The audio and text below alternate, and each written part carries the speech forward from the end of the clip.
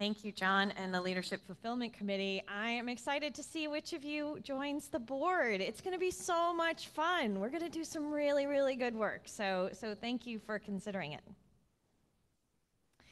Now is the time in the service where we share our joys and sorrows with one another so that they may be held in community. This is one of the ways that we live out and embody our covenant. As the music plays, I invite people in the sanctuary to come and light a candle of joy or sorrow if you have something on your minds or in your heart.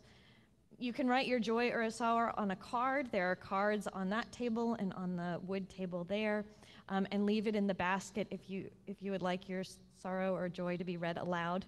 For safety reasons, please leave your animal friends, whether they are alive or stuffed, at your seat, especially if they're stuffed.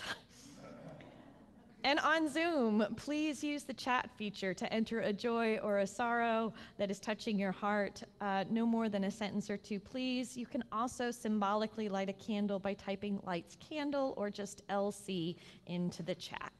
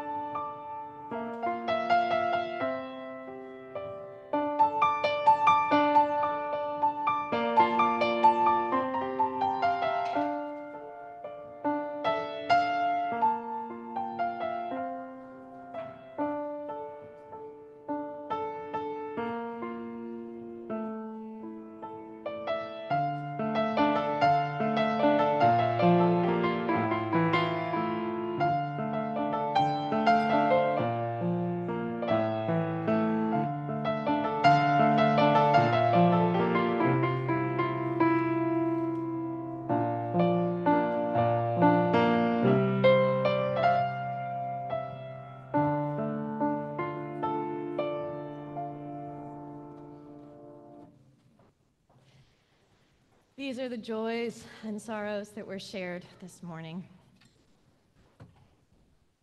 They're all joys again. Gratitude and joy for the return home of Sharon Crust following a fall and severe vertigo with unstable hypertension. She's doing okay now.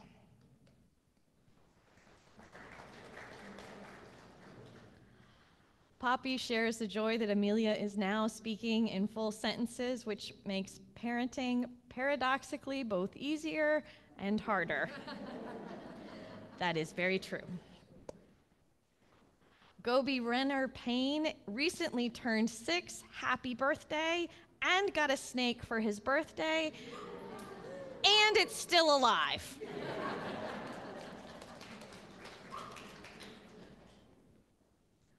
Paul and Ashley share the joy. They're celebrating 17 years of incredible and adventurous marriage today, and they met at a service in this sanctuary.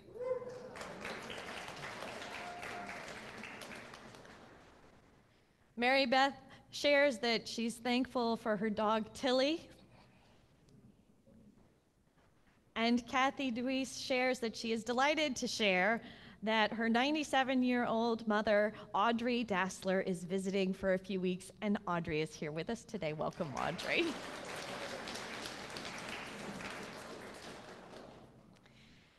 Though they may not be shared today, we know there are many more joys and sorrows that remain in our hearts and on our minds.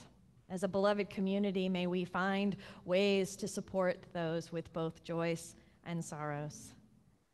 Let us pause now for a moment of quiet prayer or meditation, centering in the way that feels best to you. Spirit of life and love, what a joy it is today to celebrate our animal companions, those who make up our non-human family. And what a joy to be in a religious community that recognizes and celebrates the importance of these creatures in our lives. We have so much joy in this community, in this congregation today, that it is overflowing, and we are so grateful to have a place that we can celebrate our joys and that we can take our sorrows when they are on our hearts. We hold all this in our hearts together. Amen. And blessed be.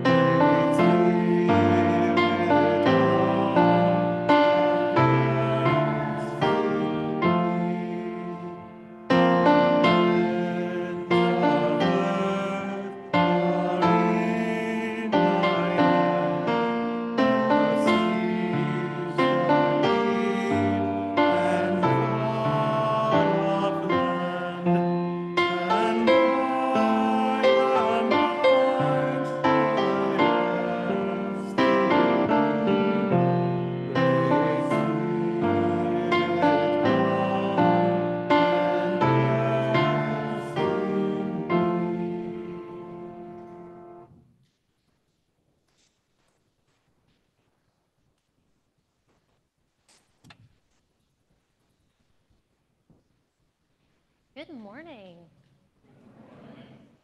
If you, anyone of all ages, prefer to be at the front for the Words for All Ages, you can join me now. But I also know there are people with their hands and some soul work who prefer not to move, and that's also fine. You wanted to come up front? I heard that you were a very sociable person. Okay. So, I have a couple of things to say very briefly first, and one is that you might notice from my shirt that we're starting Banned Books Week. And it's really important. some of you know that there have been some efforts to keep kids from being allowed to read books written for kids by authors who know. Is it better if I just shut it off, y'all? I'm loud. No? Okay. Well, I apologize for the hissy fit that it is throwing. And if someone wants to give me a portable mic instead, that's also fine. Maybe if I hold it out here. All right. So, if you are someone who has recently gone to public meetings and spoken out against book banning and stood against book banning, can you give me a sign? I feel like we've got a few people here. Yup. This is what I'm talking about. You've got young people doing ministry in our community right now and fighting book banning.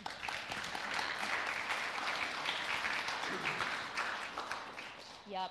If people who aren't in your family start trying to tell you what you can't read, be very suspicious and look for a cool sticker in your mailbox today. So, the second thing is, I don't want to miss the animal blessing, do you? So we're not singing out today. Yeah, we're staying in here. So, don't go for the door right after this, because we're not leaving. So here's the story I wanted to share with you today. In the month of October, and believe it or not, it's October already. Yeah, it's the first day. It is the first day, but it took me by surprise. But in October, some Christians celebrate the life of a man named St. Francis. He was a kind man who lived in Italy a long, long time ago. And Francis grew up part of a rich family. But he came to believe that a lot of the things that were most important in life were not really about money. And so he chose to live a very simple life, which kind of reminds me of some other people we learn about in our sources sometimes. Francis particularly loved animals very, very much.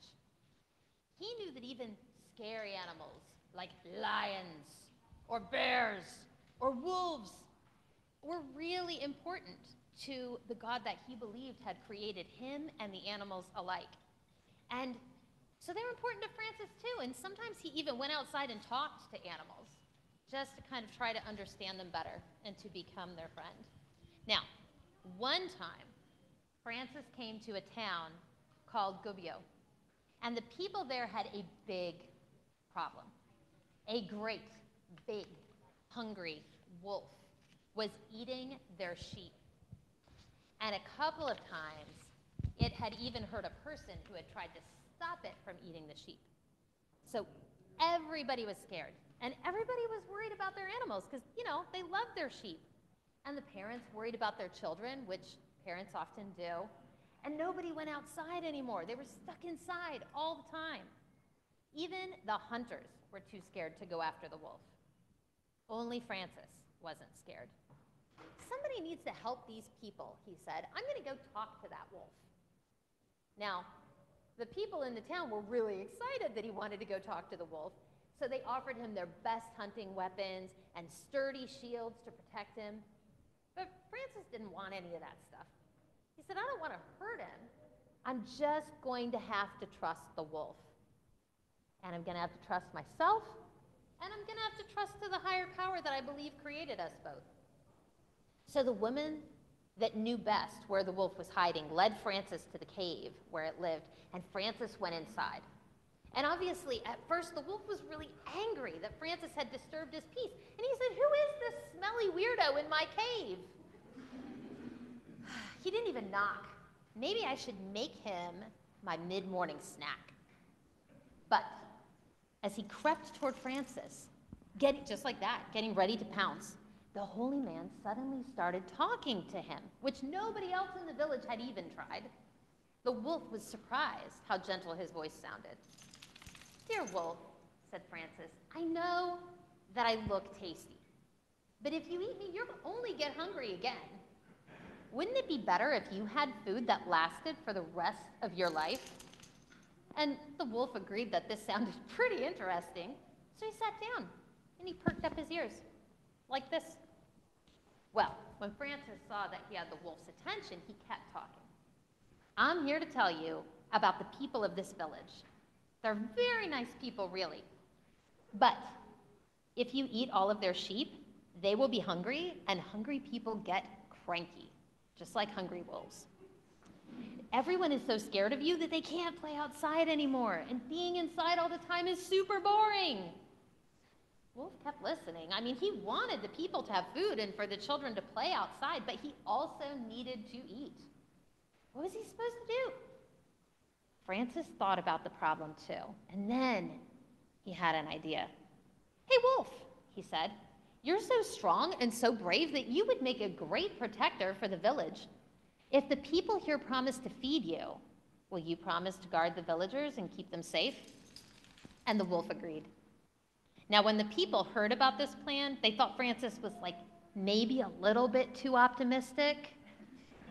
Could this mean, scary creature really be their protector?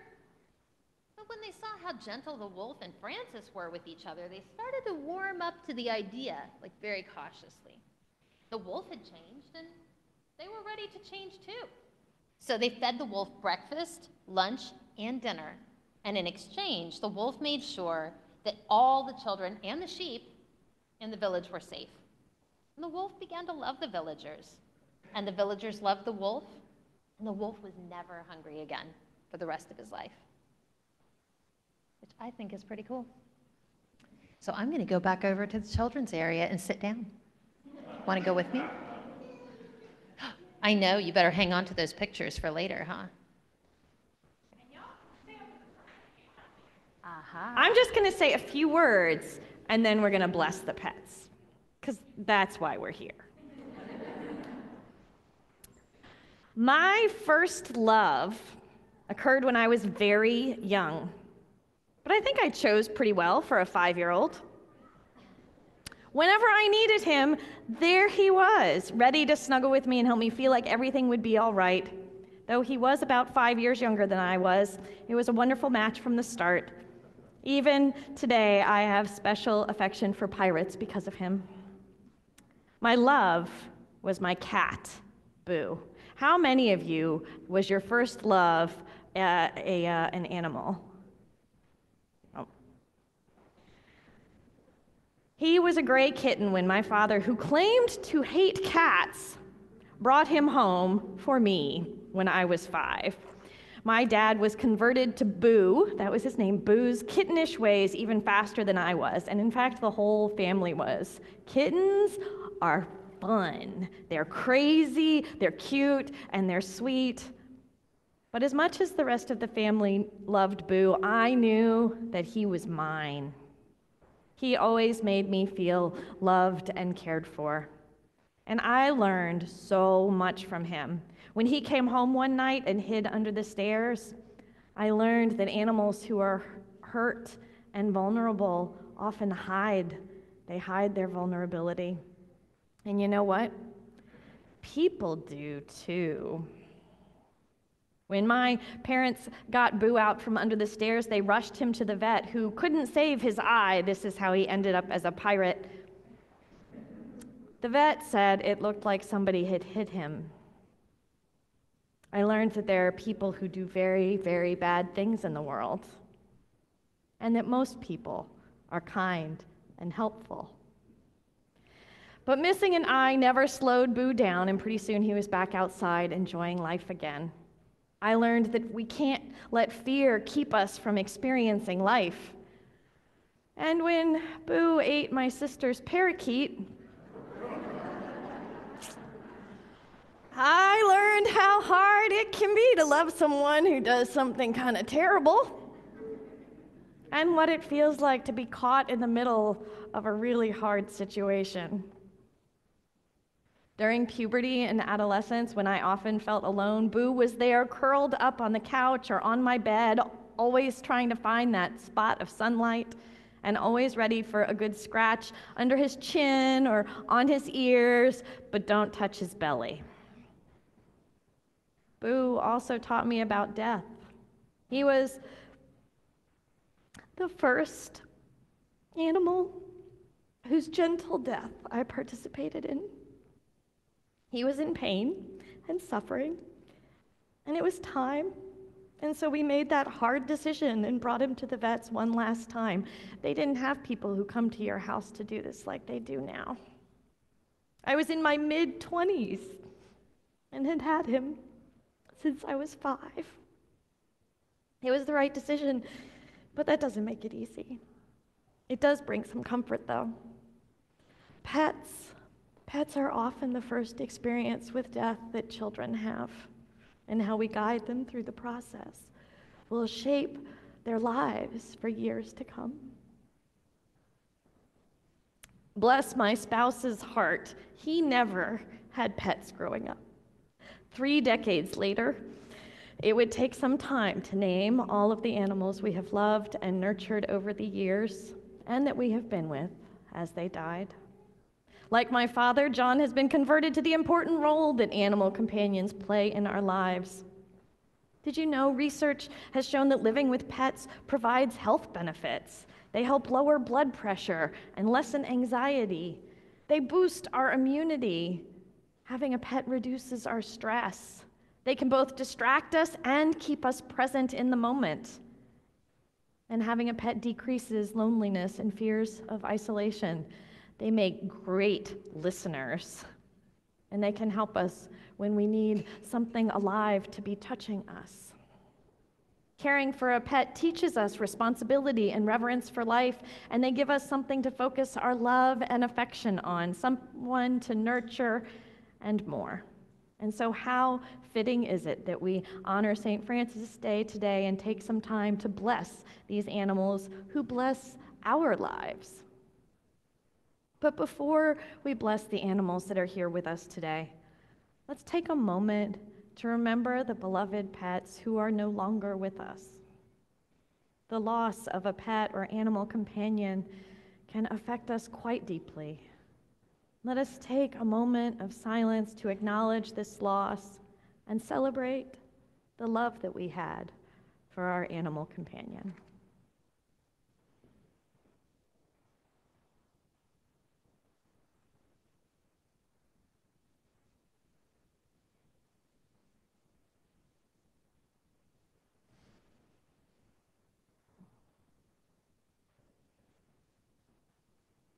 Beloved companions, whatever remains of your spirits are at peace and beyond all harm.